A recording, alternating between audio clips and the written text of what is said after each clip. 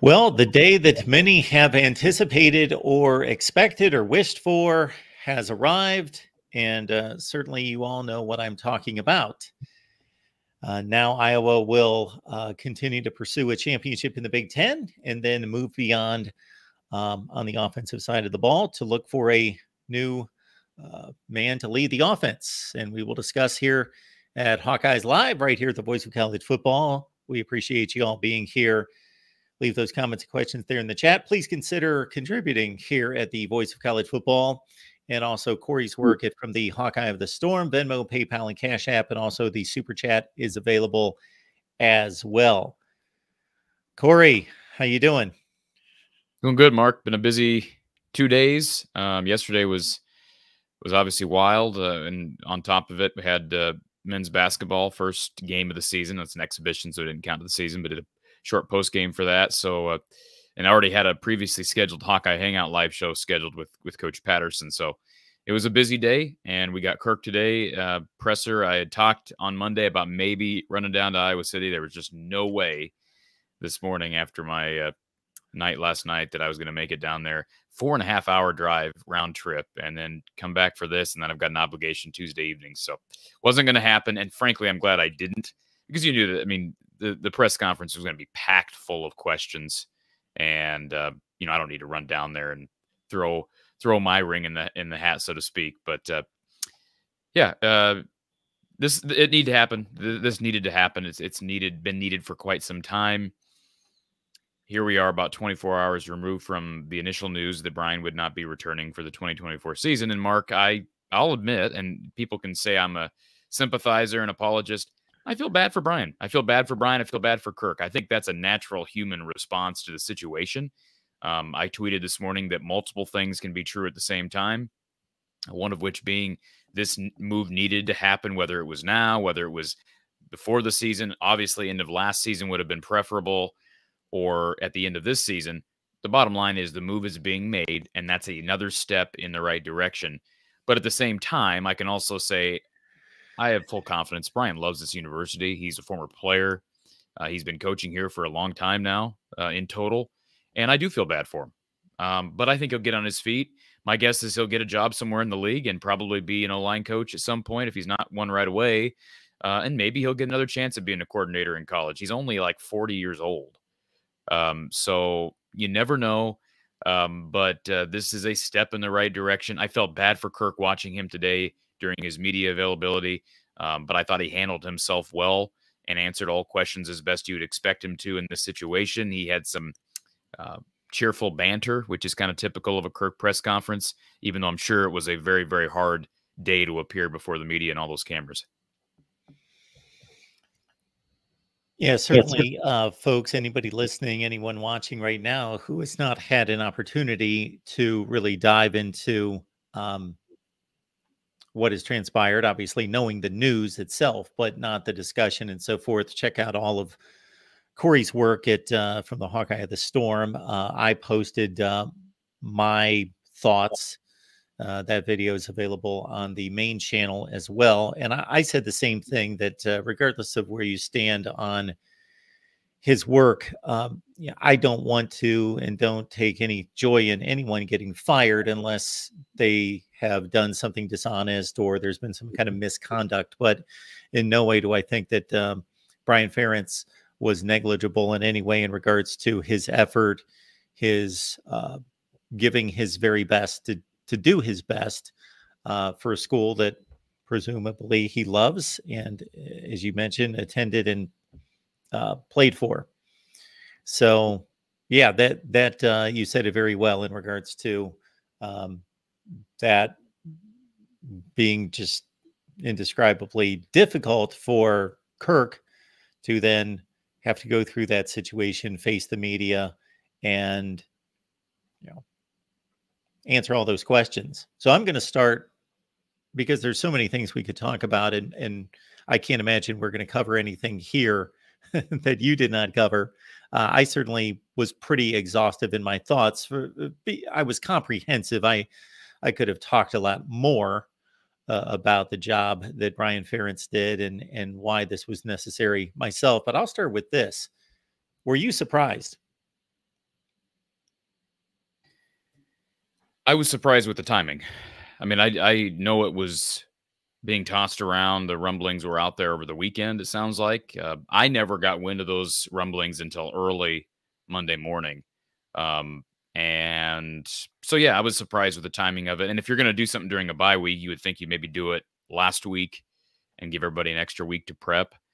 There is, I saw some people sent me a theory on social media that, this was not meant to be publicized at this point, but it got leaked. And so Iowa had to kind of transition and announce it earlier than they wanted to, but the conversations, the decisions were already made. I don't necessarily believe that, but again, I don't know. I think Beth Goetz deserves a lot of credit. I saw a former player, as somebody, again, people send me these things all the time. I don't follow a bunch of people on Twitter or on Instagram, but somebody sent me either a tweet or a Snapchat or something of a former Iowa fullback who will remain nameless, ripping into Beth Goetz about how she's cowardly and how it was a pathetic move on her part to do this at this point in the season. All I can say to that, and I don't know this former player personally, that's ridiculous in my opinion. People have been chiming for this move for so long, and we're really going to complain because the move took place 4 games before the end of a season in which the offense is dead last in the FBS. I understand that there may be some downsides to this, but there are also positives making this move in late October as opposed to waiting until December. One thing, Mark, as you well know, the transfer portal window opens in early December. So you're talking basically right after the regular season is done. You have this portal opening where guys are going to be throwing their names in that portal.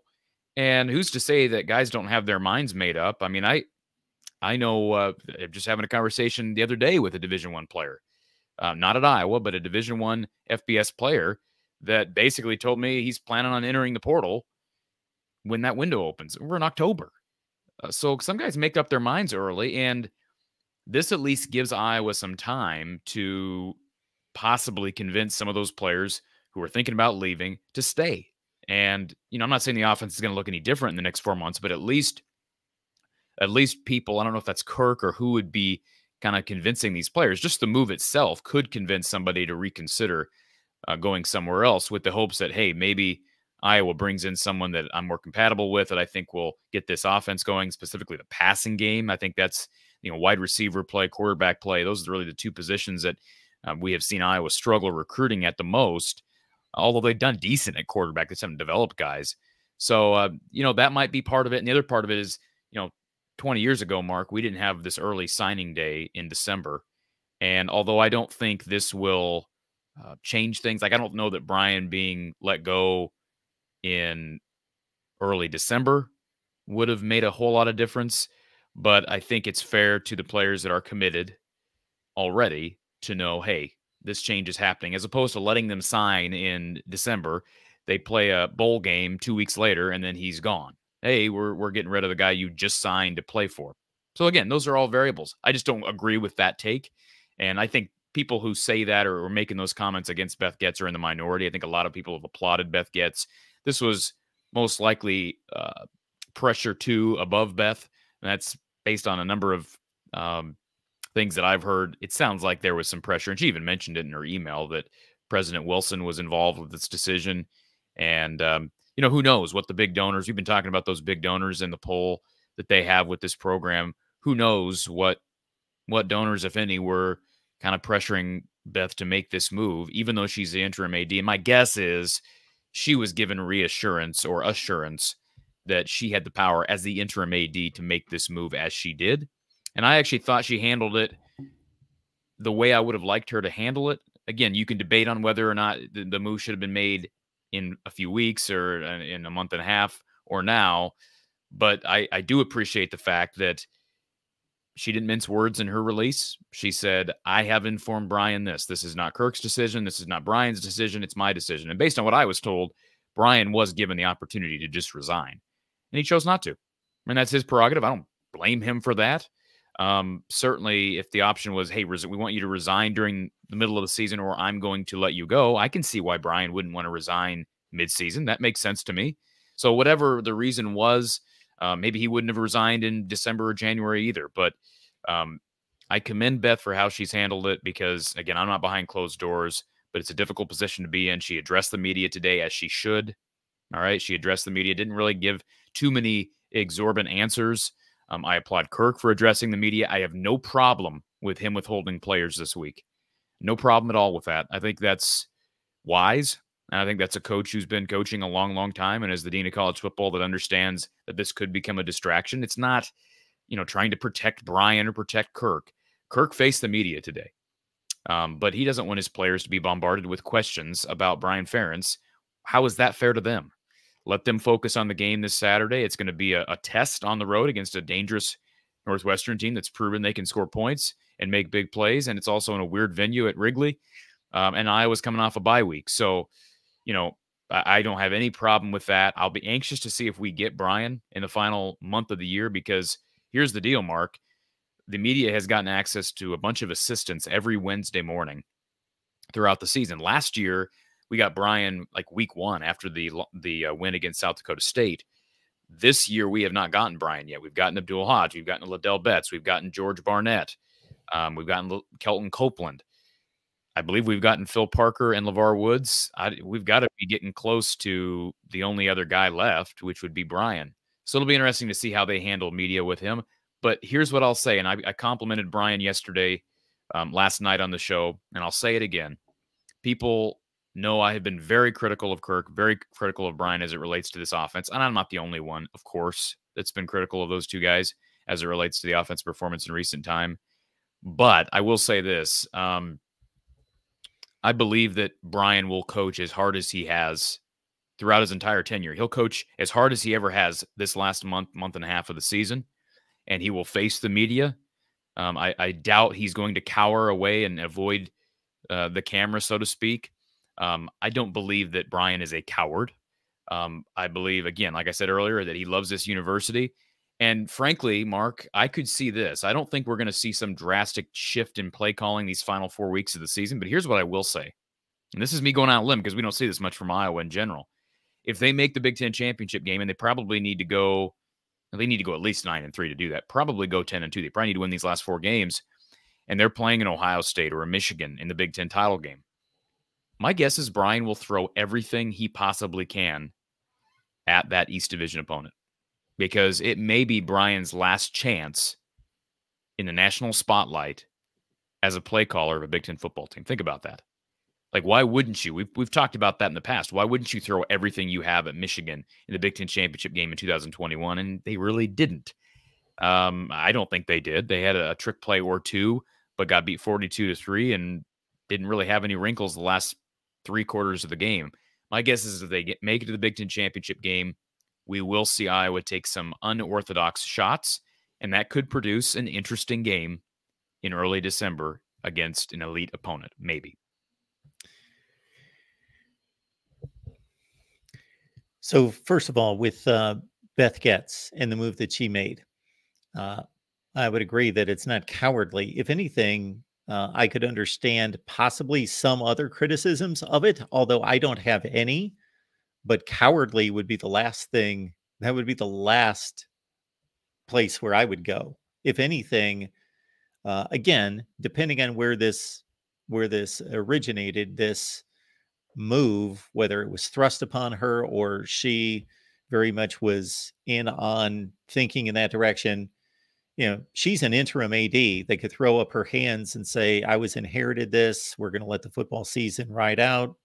And we're 6-2. Not that she would say this publicly, but be thinking, why does there need to be a move made? I'm not going to get in the middle of something that I inherited, this mess. We'll deal with it in the offseason. So I thought it was the move that needed to be made, the move that was made. And I read her statement and other statements, and I have absolutely no criticism of how she handled it. I would say that you could see other criticisms. So what would those other criticisms of the situation be? Well, you in a sense went there with various aspects of whether this becomes a distraction to the players, having a coach who's a lame duck coach running the offense for the remainder of the season. But you also lined up the positives, dealing with recruiting, the early signing period, the transfer portal. I think all those things point to this being a more positive direction and decision to be made going forward. And not just as it relates to the 2023 season, because hopefully it doesn't impact, or maybe impacts in a positive way, the 23 season. Maybe it galvanizes the offense. Maybe it lights a fire under Brian in some way. I don't know that it needs to. I think he's doing his very best. But, stranger things have happened in just adding a little juice, a little fire under them. Well, first of all, the idea that idea was tossed around at the press conference today to Kirk Ferentz. And I understand the question, the idea of maybe, this being a distraction to offensive players. And although I agree with Kirk this week, taking the players away from the media, because there's just no reason to risk anything as it relates to the game on Saturday. But with that being said, the other reason why I would say I don't have a problem with the move being made when it was made, the offense is dead last in the FBS. They turned the ball over 3 times against Minnesota at home the other day. They turned the ball over against Michigan State with Deacon Hill. In fact, it was brought up by a reporter today at that press conference that Deacon, by some statistics, is considered to be the most turnover-prone FBS quarterback in the country. Well, I don't know how accurate that is. We've seen a somewhat small sample size from him. But, I know this sounds cliche, but how can it get worse? Maybe it can, but okay, players get distracted. What's that going to do? They're going to turn the ball over 8 times? Like, at some point, you can only go up, right? I don't think we risk falling any further by making a move at this point. And you're right. Maybe it ignites people. Maybe it ignites players to play for Brian. I don't know how close of a relationship. I'm sure there's guys that are close to Brian. I sure would hope so. And maybe it ignites Brian. I hope it does. I hope he uses this as an audition, maybe integrating his tight ends, even though he's down a couple of his best tight ends, showing off. Maybe he gets a tight ends coaching job in the league, or, maybe that run game starts clicking again. And, that would obviously help him potentially with his resume as an offensive line guy. He's a former center himself. So, yeah, I just don't have any issue with it. And Beth Goetz is still putting herself out there, regardless if she was pressured and basically told by Barbara Wilson and whoever the powers that may be behind this that, hey, you got to make this decision, or if it was her decision primarily. It's putting yourself out there. Gary Barta didn't have the spine to do this for the last 3 years, and he'd been around the program, the AD, for forever, it felt like. She comes in, and 3 months into the job, she makes the move that most people want. And by the way, I think, I can't speak for that former player that posted about how upset that player was about the move and how Beth Goetz performed this move. Some people, I think, are so wrapped into their political thinking that they equate a move like this with they equate that with how certain politicians may fold to pressure from the people, right? And that's one thing that was brought up. I don't know if it was the player or someone else said that, she folded to pressure from the people. I don't know why we have to look at this with a political view in mind whatsoever. We all sitting here as fans or analysts, we're looking at the offense, looking at the numbers, looking at the last 3 years, looking at the eye tests, production, the development, all these things. We have been saying for a long time, they need change here. And no one's claiming that Brian's the only problem, believe me. But I don't know how you could potentially move forward without making a change at OC. And so, best wishes to Brian. I have nothing against Brian. I wish him the best. And I doubt he ever coaches again at Iowa in any form. But I hope he has success and ends up achieving whatever his dreams are for himself. I hope he ends up achieving them. Now, rarely do I endorse making a decision based on public perception. And I know that this wasn't. There's the performance obviously has dictated what the move needed to be. But in regards to the public perception, I don't know that Iowa fans by and large really understand what the calling card of this team has become nationally. And that's one of the things that I brought up in the video that I shot was by knowledgeable college football fans and media, what this team is known for is great defense and elite special teams play, and that the offense is dragging it down, but there's a balanced view of how good Iowa is overall and what the obvious strengths and weaknesses are. But to average Joe college football fan who doesn't even know maybe sometimes who Iowa even played the past Saturday, or maybe they just look at it because they know that the offensive totals are going to be anemic. And you know that I've got a certain perspective on this because I talk to college football people, media that cover other teams. And the first thing that comes to mind, what has become the brand of this program, and it's not right, it's not fair, it's not just, it's not earned to a large degree, is, yeah, they're the program that has this horrendous offense and it's a joke and it's unbelievably bad and they don't do anything about it. By the way, you had some Yahoo post on your video from last night, which, by the way, I enjoyed. I actually fell asleep to it early this morning, so thank you for that. But that's quite the endorsement. You had some Yahoo comment on the video and I responded to this person. Darn, that means Iowa might become a good program in the future. And I responded and said, the idea that Iowa hasn't been a good program is simply ignorant. Now, you could say that good is lies in the eye of the beholder. And that's what this individual responded. Well, my definition of good is clearly different than yours. Iowa's been a consistent top 30 program in the FBS since Kirk took over here. And I mean, again, top 30 and out of 130 FBS teams approximately throughout his tenure, that's good. Now, it's not elite. No one's claiming that it's elite. But I think 90% of college football, the college football world would say Iowa has been a good program. At the minimum, they've been a good program. So anyways, and I think top 30 is being rather conservative myself. Well, and that's right. I was being rather conservative. Yeah, absolutely. They've had years where they did finish in the top, 10, certainly the top 25. Another question I have for you, and I'm guessing that anything I bring up, you've already talked about it ad nauseum, but still I'm going to hit you with this because this struck me as well. So we often see coaching changes made during a bye week for obvious reasons. You get a jump on the preparation for the next week, whether it's mostly going to be somebody internal that's going to take over. If in fact this is a change that's made in which this person's dismissed immediately, that's typically what happens.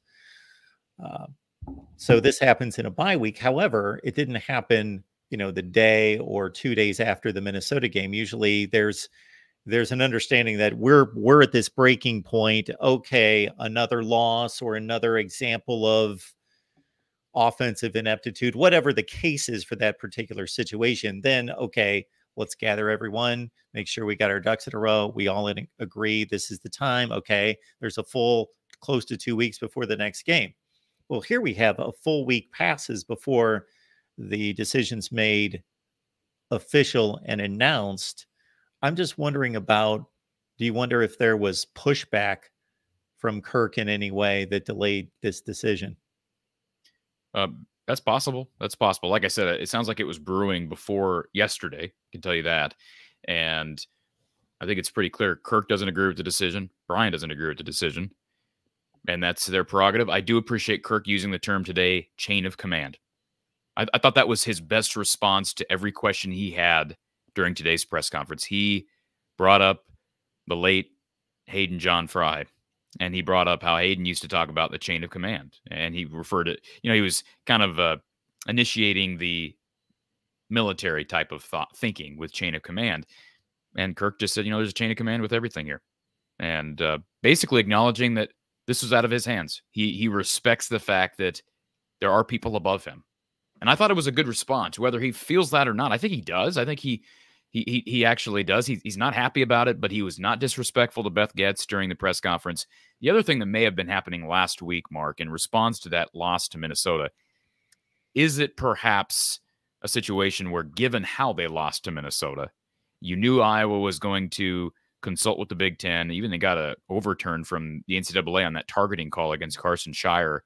But of course, the overturn against Cooper DeJean was so fresh, and we were talking about it all week long. Is it possible that maybe this announcement, they didn't want to make the announcement coming off that melee, right? I could see that being the case Sure. as well. Yeah, there was a lot to deal with in the aftermath of that game, and not just being, okay, it was another game, another win, another loss in just a standard fashion. There was obviously, we're talking about the most controversial call in college football this season. And you wonder, if they win that game, if that play stands, they don't lose the game. They're 7-1 right now. The offensive numbers and metrics are exactly the same if this move is made.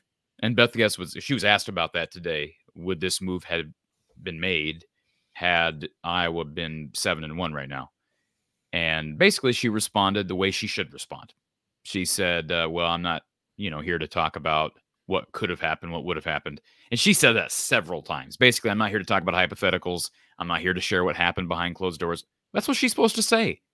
Yes. She's not going to say that, well, when I made the announcement, Brian got up and locked the door and started pounding his fist on the table. I mean, we don't know what happened. We don't need to know what happened. Of course, the media is obligated to ask those questions. But so far, Beth has impressed me in a lot of ways. And I'm wondering how long it's going to take for them to remove that interim tag. I'd be shocked if they go anywhere else other than Beth Getz at this point. Corey, there's one other aspect of this I'd like to get to and ask your opinion on before we bring in Bradley Locker. We've got Bradley coming in from Inside the U to talk Inside NU to talk Northwestern football and the matchup Saturday.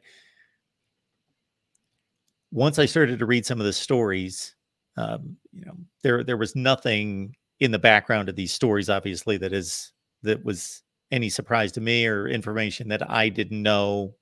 I don't cover the team like you do, but I've got a pretty good handle on, what the results have been, what the offenses looked like, and all that business.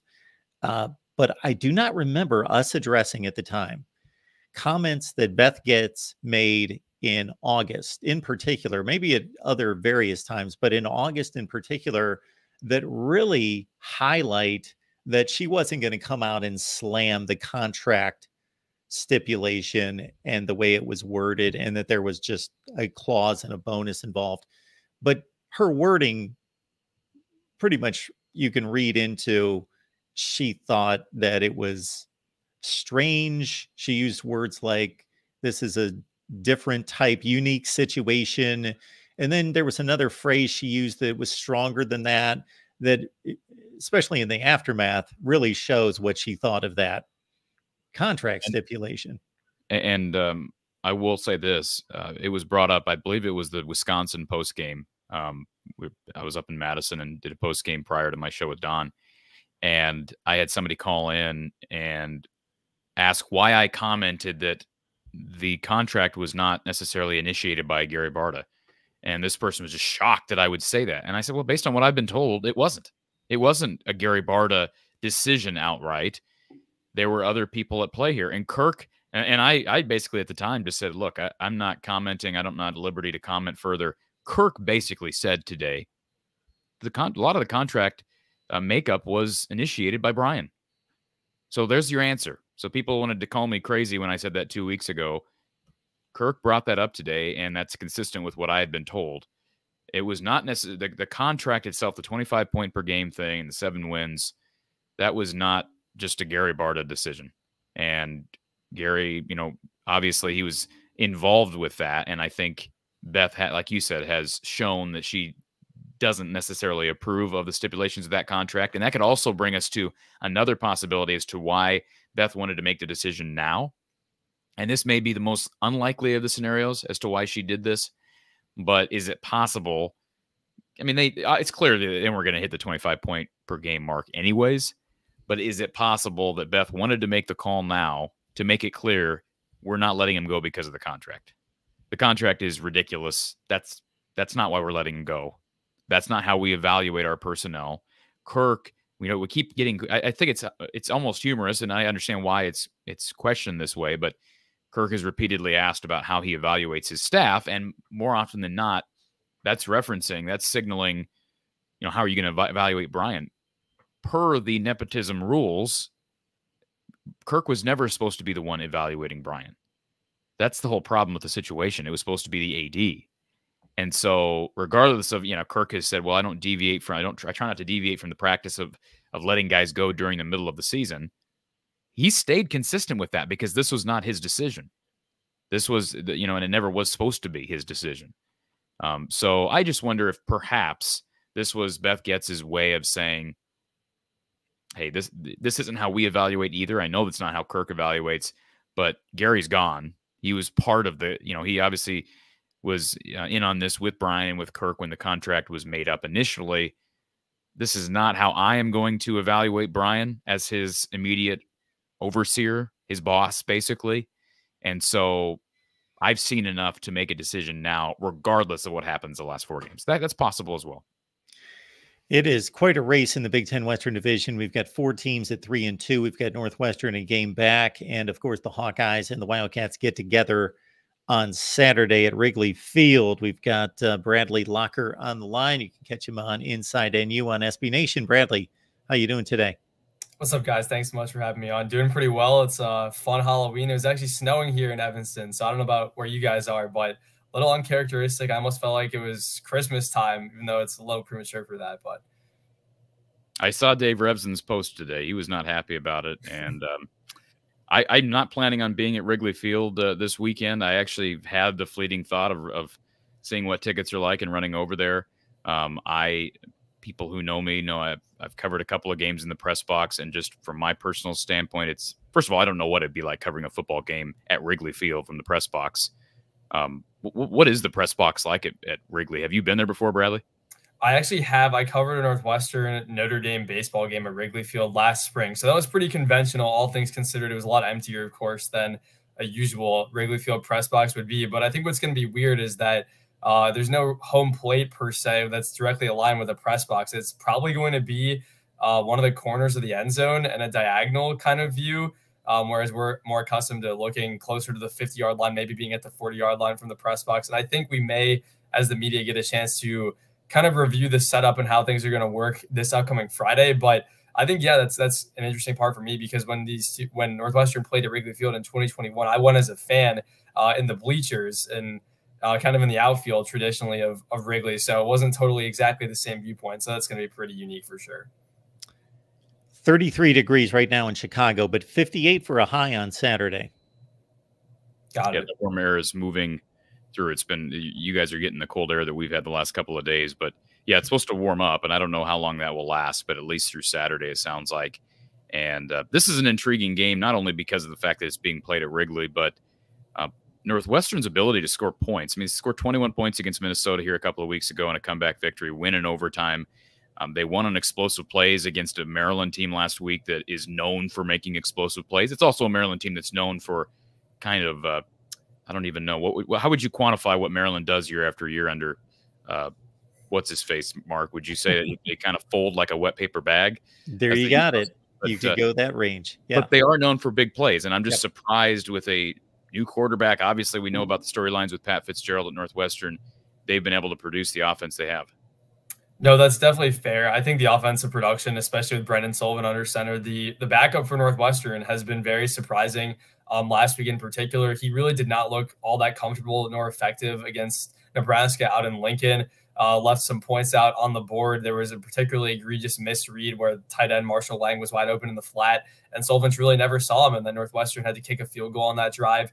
It was a very bitter game for Northwestern. A lot of bad tastes left in the mouths of players, of fans, of coaches, really everybody affiliated with the program. And David Braun has done just an absolutely amazing job at allowing the team to reset, come out with a fire under it after a loss. And I think that's what we saw from the get-go against Maryland. Northwestern scored 14 points in the first quarter, which had not happened in quite a long time. I think it actually, and the Wildcats on top of that, scored 24 in the first half, and they hadn't done that in 3 years since they last took on Maryland at Ryan Field. So maybe that's just something about playing Maryland at Ryan Field. But I think we saw much more poise and comfortable Brendan Sullivan in the pocket. I still think Northwestern's offense has plenty of areas to improve, and I think the coaches would say the same thing. The running game has really been very ineffective for much of the season, a combination of bad run blocking and running backs that haven't been super, I guess, really elusive in the hole, nor able to hit the hole quickly. But I think the passing offense with Bryce Kurtz, AJ Henning, Cam Johnson has really taken strides this year under new receivers coach Armand Binns. Going to be a much tougher matchup against the Hawkeyes and their stingy secondary and defense overall compared to Maryland, which lost 2 NFL draft corners. But no, I think that offensive production has been a very bright spot, and to some extent with some areas for room to improve too. Yeah, so exactly. The last time we talked to you was prior to the Nebraska game, and Northwestern gets 2 interceptions right out of the gate in the first 6 or 7 minutes. Can't do much with it. I think they get a field goal off of 1. It's a very ugly, low-scoring, tight to the vest kind of game. And then Malachi Coleman gets behind someone late and widens the gap. And then to see the team explode to a certain extent, and I'm using, in the Northwestern realm, exploding on offense. And that's not an insult, because it's, as I stated to you a couple of weeks ago, just rather impressive what this team's done this season, to be in contention, to be, now defeating teams like Minnesota and Maryland. Could you see any kind of talent difference between those 2 teams on the field? Because it's supposed to be that way, and Northwestern's supposed to be at a decided disadvantage against just about anyone, and especially a team like Maryland. I mean, I think there's no doubt that Maryland, for sure, as you mentioned, is just a better team point blank than Northwestern. And I think you can't also ignore the fact that Maryland just played a pretty bad football game in a lot of ways against Northwestern. Talia Tagovailoa did not really look very accurate or comfortable, which is uncharacteristic of him and what we've seen over the course of his career. Now, I guess it's a few straight weeks where he hasn't really looked like his usual self, but there's a play that I think in particular stands out from that game where Maryland was driving down the field with basically inside of 2 minutes to go, no timeouts, and Northwestern was surrendering 6 or 7 yards of play. And I think most Northwestern fans thought, oh boy, here we go again. Northwestern looks amazing, going to blow the game, and Maryland's going to take the lead with, 30 seconds left. But there's a pass by Tagovailoa down the sideline. I want to say it was to one of his tight ends where he led him way too far up the field. If he hit him in stride in the chest, it was going to be probably a 30-yard gain. Maryland would have been inside the red zone with a minute to go. And that just kind of epitomized the game it was for Tagovailoa. So on one hand, yes, Northwestern's defense played a very good game altogether. I believe had 6 sacks, which was the most in, I want to say, 6 years. Aiden Hubbard won Big Ten Defensive Player of the Week with 3 sacks of his own. The Wildcats forced 2 takeaways for the second straight game, a really encouraging sign there for a defense that has struggled to be opportunistic this year, especially in clutch time with Coco Azuma getting that late interception, snaring it before it hit the ground. But at the same time, the Northwestern defense still gave up plenty of separation, allowed almost 400 yards to Maryland, 27 points. So I don't know that David Braun was exactly euphoric with the defensive performance per se as the defensive coordinator, but talent-wise, I think there's no question that most of the teams that Northwestern is playing against, Iowa, Wisconsin coming up, are for sure a lot more talented, but we're starting to see some of that coaching play a role, and that's where I think David Braun has just excelled as a head coach and minimized that deficiency with really good coaching and inspiring his players to go out and compete.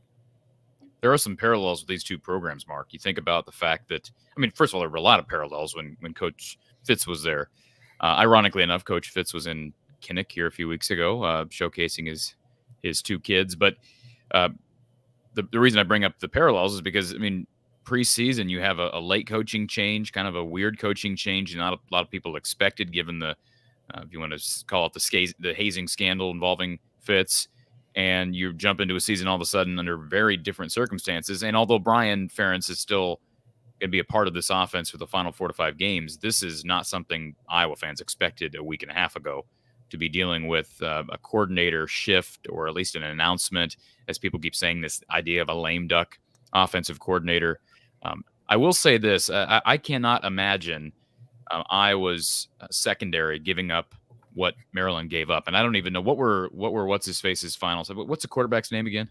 Brendan Sullivan is going to be the starting quarterback in this one. He is the backup, but Ben Bryant is expected to be out again per David Braun.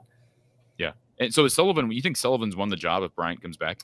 I don't think so. I think Sullivan has definitely had flashes. Even against Nebraska, we saw it a little bit too. He had some nice plays where really strong one in particular. He kind of evaded pressure, stepped up in the pocket, and hit Bryce Kurtz down the sideline in stride for a 66-yard gain. And Northwestern did nothing really after that on offense and had to settle for a field goal. But this was kind of the game we finally saw everything that had been in a pan materialized for Sullivan. The run game, he had 57 rushing yards. That was almost 30 more yards than any other Wildcat. He was effective on the ground, really strong through the air. He had 3 big-time throws per Pro Football Focus. A Wildcat quarterback hadn't done that in a game since the Citrus Bowl in 2021, for context, which is almost 2 full seasons beyond that. So I don't think Sullivan has won the job. I think he's still looking for that consistency, and whether or not that appears this week against Iowa is probably going to dictate how a lot of this game goes. But there's no question that Northwestern knows that Ben Bryant is a starting quarterback. David Braun established that even in July at Big Ten Media Days, basically saying this team needs an ultimate bona fide starting quarterback. It is Ben Bryant. He's been pretty solid for most of the year. Basically, the question is just when is he going to be healthy enough to return? And right now, it's still too early to say that. Somebody told me last night on our live show with Coach Patterson, I think total margin last year, point differential last year for Northwestern was it like 160 or something insane like that? I've never heard of a number quite like that. And, I mean, I understand that Northwestern right now, they're playing potentially for a bowl berth. I mean, they win this Saturday, they're probably going to make a bowl game. I mean, they got a couple of winnable games left on the schedule, including a rivalry game against Illinois that would end up, if they win this Saturday, would end up being a play-in for a bowl game. But it's amazing, the differential. I mean, they've played some good teams this year. You think about, the loss to Penn State, of course. Rutgers, I think that game at Rutgers-Piscataway, that's the one game I've watched Northwestern from start to finish, and I wasn't really impressed with much of anything. But you got to remember, I mean, that was a first game following this colossal tenure from Pat Fitzgerald, and I'm not saying that affected them. Rutgers is a dangerous team as well, but it just seems like after the Duke manhandling, they've just been a different team. And I think about, Nebraska's defense. I know they play in a weak offensive division, but they rank top 25 in almost every defensive metric that you can imagine. So I don't know. So, I mean, they've been, with the exception of being Penn State, and that's one of the best teams. They were with Penn State. Let's not forget that game was close at halftime. A week after Penn State pulled Iowa's pants down. So, I think fans ought to be ready for a weird game. Also, Kirk brought up the only other time he's ever coached in a baseball stadium was the Pinstripe Bowl back in 2017. Everybody was slipping around and sliding around on the ice.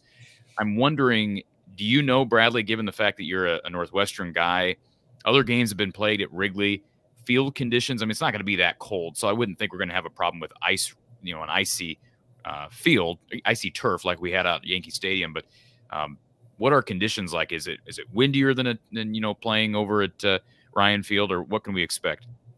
I don't know if that much is going to be different. And I guess even though I do cover Northwestern pretty religiously, I don't know if I would consider myself a stadium expert in terms of playing a football game in a baseball stadium versus in a football stadium. The one thing logistically that will be unique is that both teams will be using the same sideline. So they'll be kind of splitting that in half. And David Braun mentioned that when we talked to him yesterday, that it will present some basically unique challenges, is what he said. And the teams will have to get accustomed to coming in from the same direction. I don't know if that much of this game is going to be that different. I mean, there will probably be unique graphics that are shown at Wrigley Field. Maybe Take Me Out to the Ball Game will be sung at some point. They'll see the foul poles and the ivy and all the traditional accoutrement of Wrigley Field. But I still am expecting predominantly Iowa fans, 75 to 80% Iowa fans at least, just given this game is in the Chicago area. And as you mentioned, it's still an Iowa Northwestern game. It's still Big Ten West football. There's a reason the over-under was set at 29.5. I don't think playing this game in Wrigley Field is going to change a whole lot of the identities of these two teams. It just kind of adds another layer of a special element to this game and puts it on a bigger stage, even though it won't be broadcast on that big of a stage, being on Peacock. But now, if I really wanted to go there, I would make some kind of comment as to how Michigan would handle being on the same sideline with their opponent. I don't know how that would work. And I don't know if that makes it easier, more difficult, whatever. Got plenty of our Michigan contingent here. All right. Then the other thing that I thought of when you talked about both teams being on the same sideline, and it's not super unique. It happens in bowl games, baseball stadiums. But let's say if the play's down at the 10-yard line, one of the teams has to cross past the other team to get to their side of the football, if you think about that. So I don't know if there's any they obviously aren't going to charge right through the other team. I wonder if there's some kind of a protocol as to you got to kind of run in the open part of the field and circle around to your side of the football. That's kind of strange. Yeah, it is going to be weird, but I did have the memory of, you talked about the slipping in the Pinstripe Bowl. Well, 2 years ago when Northwestern took on Purdue in Wrigley Field, there was a little bit of slipping, but it was primarily from Purdue's kicker. He had 2 accidental onside kicks, just basically lost his footing on 2 kickoffs, and I believe Purdue got both of them. So that added to the weirdness of the game. Also, Milton Wright for Purdue had 3 touchdowns in that game, which you almost never see happen in a Big Ten West game, especially between Northwestern and Purdue. So it was definitely memorable in a lot of ways. And I guess I'm sure the field has probably been tweaked and has been tested and things like that to make sure similar things don't happen. But Iowa fans are used to giving up 3 touchdowns to a Purdue wide receiver, just for the record, Bradley, which is ironic given Phil Parker and the Iowa defense, what they stand for. I think it's interesting. You said you expect 75 to 80% of the crowd be Iowa fans. And I said that to Mark. I mean, we said that months ago when this was initially announced. I said it's going to be a home game basically for Iowa. But if it's 75 to 80%, that's going to be astonishing. I mean, astonishing. Now, I watched part of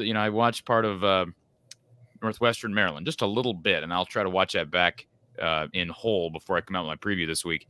There was nobody in the stands. There's nobody at these games. I mean, how many? What was the official? Can I look this official? What do you want to guess? 19,000.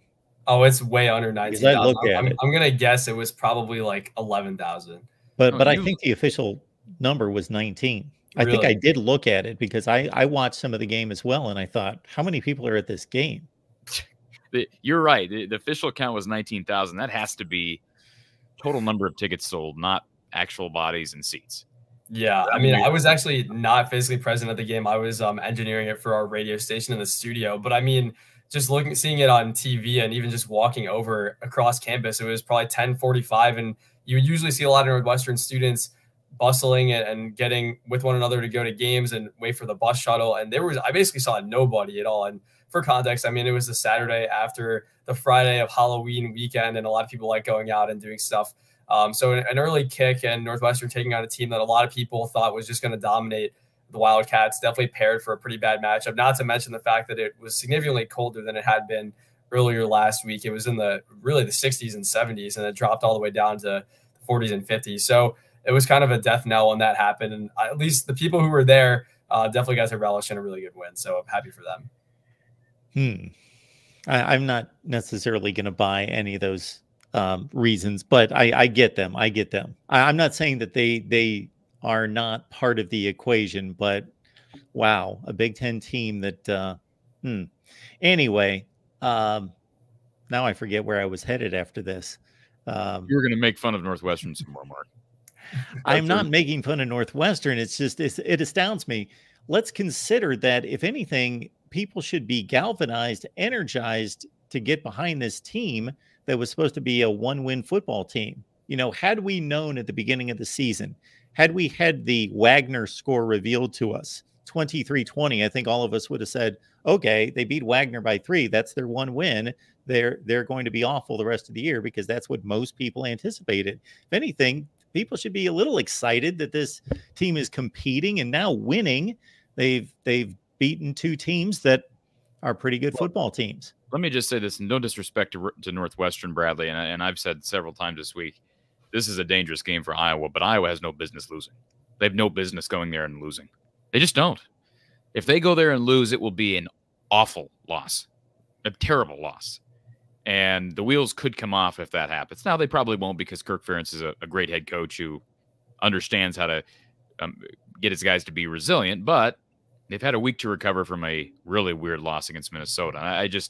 Now I will say this: 2 years ago, you know what happened in the game 2 years ago it was brought to my attention because last night you saw the sign from the Iowa fan behind home plate of the World Series. Mm-hmm. Did you see that, Mark? I did. No. It was a Hawkeye fan, and in fact, I think I saw on Twitter that I believe he's I don't even think he's an Iowa graduate. I think he's a Central College graduate, which is down in Pella, Iowa.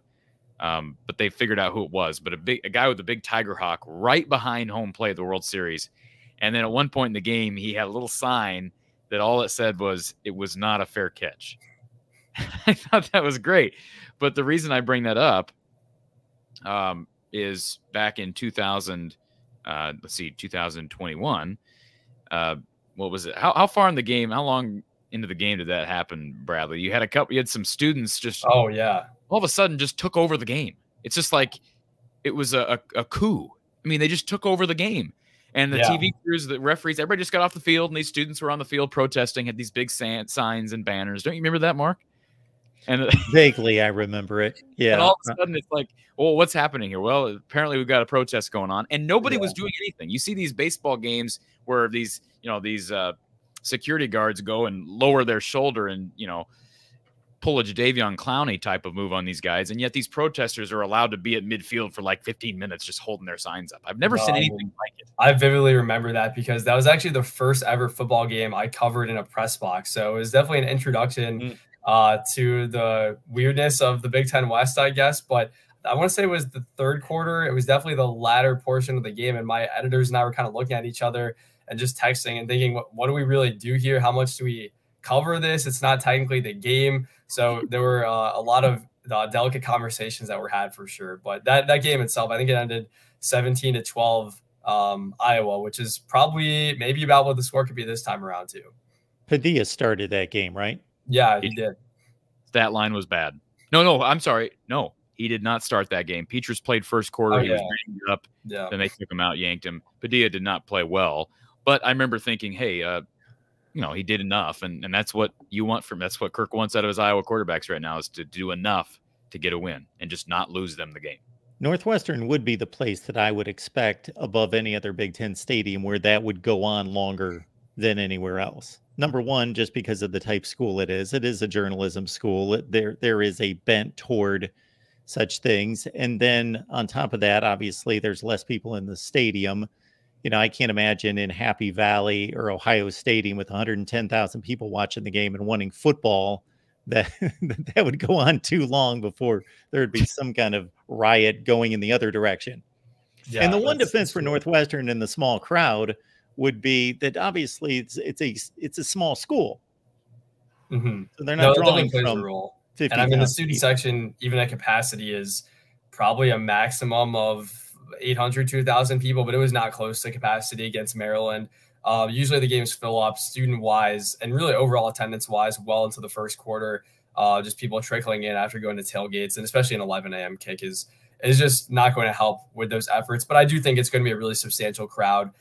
When Northwestern played Purdue, a big contingent of Northwestern fans went to that game. It was still mostly Boilermakers fans, I would say, but I mean, you just know it's going to be a pretty solid, entertaining game. Iowa, Northwestern, two traditional rivals, a big game for both teams, as you guys have alluded to in the Big Ten West standings. And I think a lot of Northwestern fans, even though they may not be showing up to games at Ryan Field, are definitely feeling a sense of positive momentum and optimism regarding the program, which is absolutely necessary after not only this summer, but the last 2 years. So I think people will go out in droves, and I would expect pretty much close to a sellout for this one.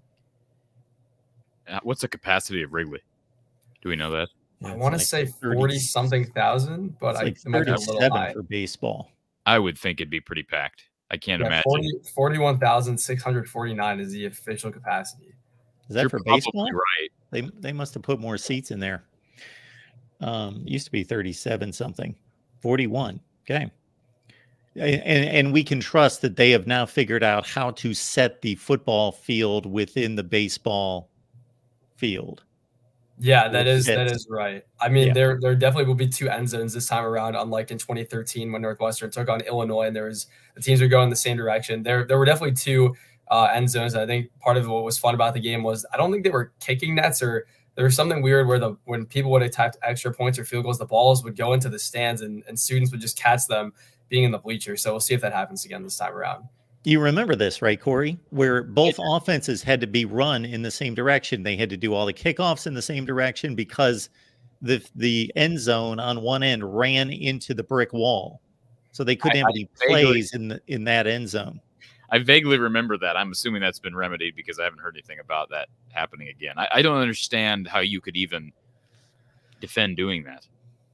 I mean, I just don't understand. Well, if you think about it, there's never going to be a play in that end zone even if there's a pick six, as soon as he crosses the goal line, it's a touchdown. Like you don't need the corners of the end zone. But yeah, it negates the whole idea of the way the game structured is. You trade, flip ends of the field and you play with different wind or against the wind and all that business. Yeah. Sunlight, everything that goes into playing outdoors. It's not an AFL game. You know, the Iowa Barnstormers. I don't know if I don't even know what league they're in now, but I'm assuming they're still playing down in Des Moines. But Mark, you know about AFL football where the receivers are getting a running head start at the line of scrimmage, and then their end zone is literally up against the wall, so you have guys trying to catch the ball in the stands and all this nonsense. So it's not gonna. Hopefully, it's not gonna be that way with a brick wall. I hope not. Yeah, I don't think so. That's good news. All right. Bradley Locker, you can catch his work at InsideNU.com. It's on SB Nation. Bradley, I'm sure you've got a lot of different looks at the game on SB Nation. Yeah, for sure. We have, we had the presser notes go up this week from what David Braun said, a lot more coverage. Previewing, we had a story go up today, kind of 3 matchups to watch in this game. One of them was about the over-under and whether the teams will hit that. We'll have more about why Northwestern will or won't win, all that type of stuff coming up. So definitely a lot more on our end. Bradley, we appreciate you stopping by. Thank you for the breakdown. Yeah, of course, guys. Thanks so much. And always love speaking to you guys. I want to say it's the 3rd straight year I've done this, which kind of makes me feel really old, even though I'm only a junior in college, but it's really nice to be back here for sure. Yeah, I cannot in any way accept that statement. So you got a plenty of time. Yeah. So enjoy the game. It should be an interesting one. As Corey notes, weird things could happen in this one for sure. Oh, yeah. I would expect plenty of weird things. Let me just say that. Thanks, Bradley. Thanks so much, guys. All right. We do have a couple super chats we need to hit before we say goodbye. I have a question for you as well before we say goodbye regarding Iowa football. Super chat coming in from Scott. If you kill wins, how does Deacon ring in FBS? Can you interpret that statement? Rank. I'm guessing he meant how does he rank in wins? Well, no, he said if you kill wins. In other words, we're not counting wins towards his resume. Oh. How does he rank in the FBS? Well, I haven't done a deep study, but it would be extremely low. But I probably dead last in anybody that has more than 2 starts. Dead last. I mean, he's had games where he's thrown for like 30 yards. Yeah. I mean, his completion percentage is like less than 40. The only thing he has not done up until the Minnesota game was turn the ball over. Yeah, correct? But well, no, that's not totally true. Didn't he? Well, I don't mean at all, but he's not been turnover prone until the Minnesota game. You go back to that Wisconsin game, and I was in Camp Randall for that. There were several opportunities dropped by Badger defenders on passes that were way too low and tipped at the line of scrimmage or knocked up in the air. I think one hit a guy's helmet. So no, it hasn't been good. All right. So Scott is also asking, what is our bye week record? Well, to be technical, it's 0-0 during the bye, but yes, after a bye. Yeah, I don't know recent history. I mean, anecdotally, I can tell you that last year they played. Was that last year they played? No, it's 2 years ago. They played Wisconsin out of a bye and got whooped up in Camp Randall. I'm trying to think of who they played last year out of the bye. Maybe somebody can tell me. They may have won. They may not have. I don't remember. I will say this, and I don't want to derail this. I know we're trying to wrap things up. I brought this up yesterday. Mark, you know what job is very, very, I think, intriguing to follow? What Big Ten job is going to be an intriguing one to follow when the season's over? As it relates to Iowa. As it relates to Iowa. I was going to say Michigan State is the first one that comes to mind. Bingo. That's the job that, to me, why is it interesting to follow?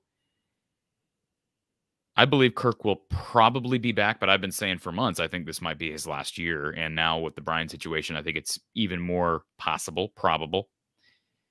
But if somehow Kirk leaves after this season, say he says, I'm done with this situation. I don't want to continue without Brian, etc. If he leaves, Iowa fans will say, hey, how can we keep Phil Parker?